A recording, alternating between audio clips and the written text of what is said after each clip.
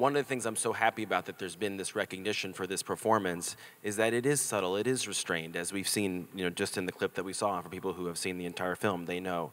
And I think so many people think that good acting is big acting, right? But you obviously, all of you on this set, fought against that and really stayed true to the kind of quietness of this couple story.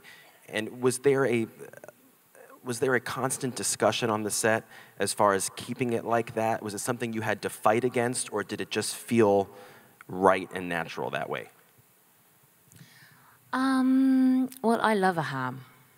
I love Peter Sellers, you know, all those, like, I think there's, you know, a place for all of those kind of acting styles, but, you know, I think you have to, you know, every story that comes along, you have to relate to that and realize, like, how you want to approach that. It's very individual.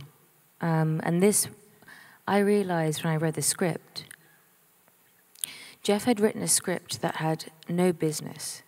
And by that I mean, there was no, like, indication of what actors should do. Usually there's, like, she cries here, or she feels very upset here, or she feels very happy here.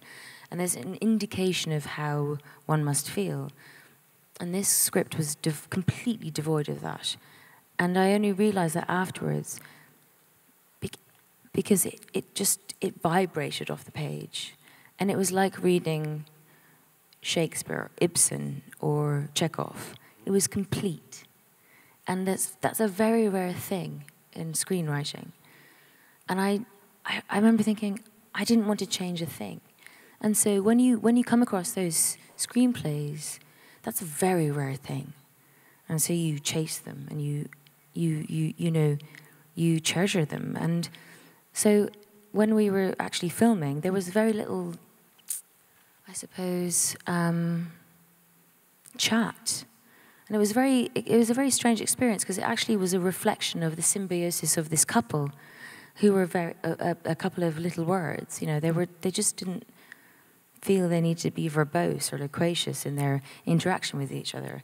And that's how we felt making this film.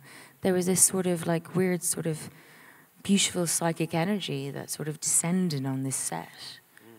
And it was really, really extraordinary, actually.